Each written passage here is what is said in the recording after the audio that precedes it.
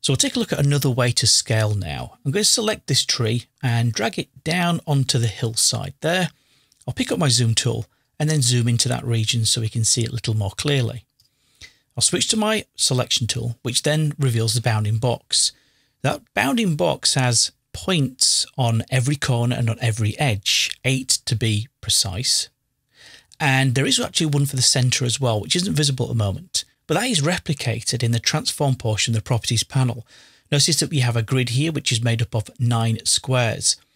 So when you scale inside of Illustrator or you make any kind of transformation, you are doing so from a set point on your object. Usually the center is the default, but in our case here, rather than scaling and shrinking that tree to the center, we can actually pin the bottom edge instead before we scale. If I left click on any one of the 3 points along the bottom, that will then indicate to Illustrator that we wish to lock down a point on the bounding box.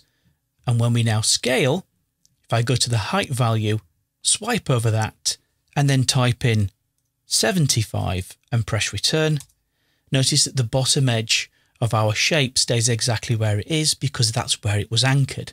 So it's one less thing that you'll need to do once you've scaled to move it afterwards. If you know the area where you wish to anchor the object on screen, that can save a great deal of time. And when you're done, it's usually worthwhile to go back and left click on the center point of that reference just to reset it.